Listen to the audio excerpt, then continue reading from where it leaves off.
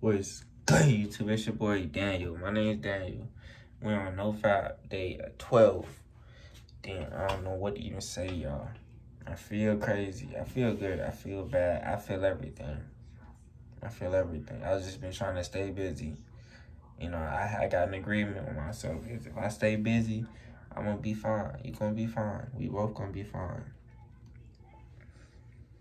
Yeah, my channel is all about no fap shit like that, you know, holding on your retention game, all that.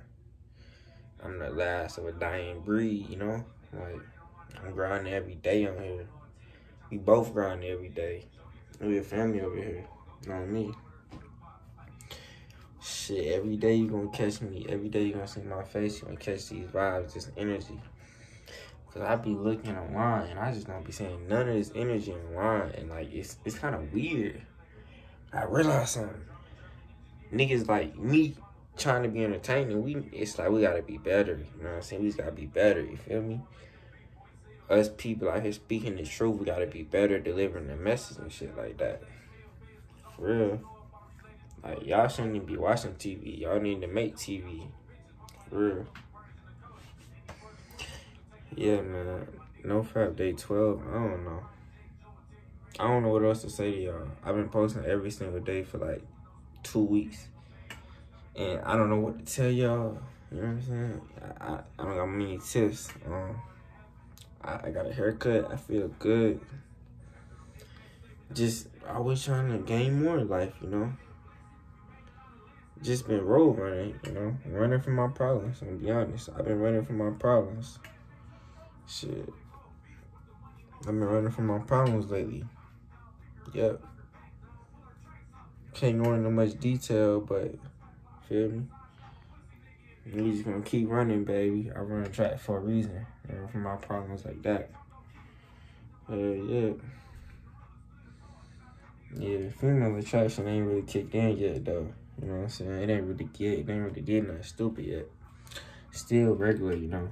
Still regular. But at the same time, I ain't been sober, so you take it how you want to take it. For real. I mean, you attract what you are. I don't know. I got this new book. I'm gonna show you this new book I got. I got this book today. It's called Atomic Habits.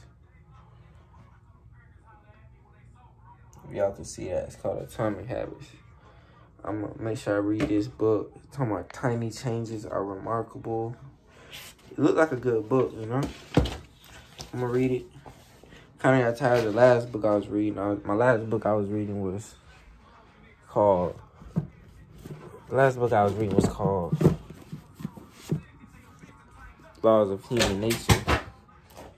I was reading this book. I kind of got tired of like halfway through, like page 200, something like that. Some other books I've been reading that I think are really good. This one's called 25 Doing the Impossible, 25 Laws for Doing the Impossible. It's a great book. I highly recommend it. And it's a short book too. Yeah. I think I read it once. Yeah, once over. Another great book.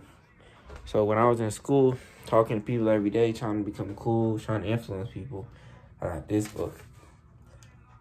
There aren't as many people in my life on a daily basis, but it's good to know these things. When I run into people, knowing everything I know with body language, human nature, shit, this book, it's easy to make a good first impression and to get people to like you. And it's like sometimes you don't get validation because they don't tell you, but the outcomes will let you know. You get better outcomes if you read this book with people. It's simple stuff too, like real simple stuff. Like if I told you some of this stuff, you'd be like, that's it? Yeah. It's really simple stuff like smile when you see people. You know, be happy when you see them. You can't win an argument. It's like simple things, you know, simple things. I got some other books I want to show y'all too. This book right here.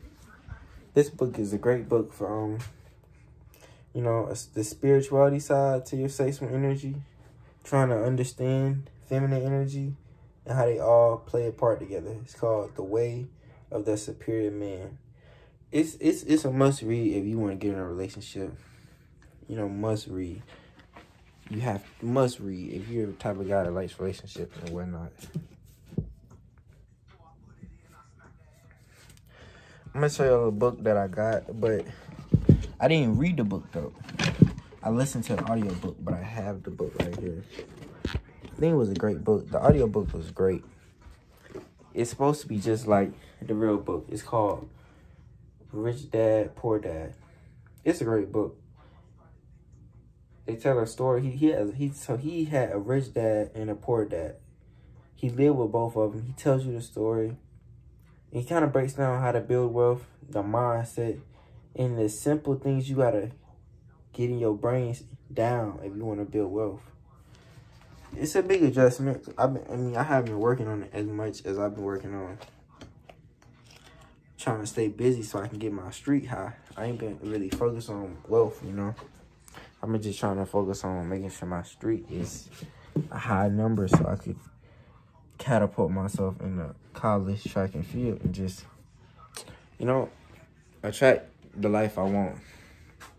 So I've been focused on that. Because here's the thing. You can have wealth, but you might not have the life you want. I want to have the life that I want. Yeah.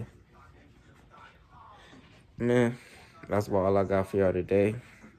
I'm finna go to sleep, man. Love y'all boys. Peace.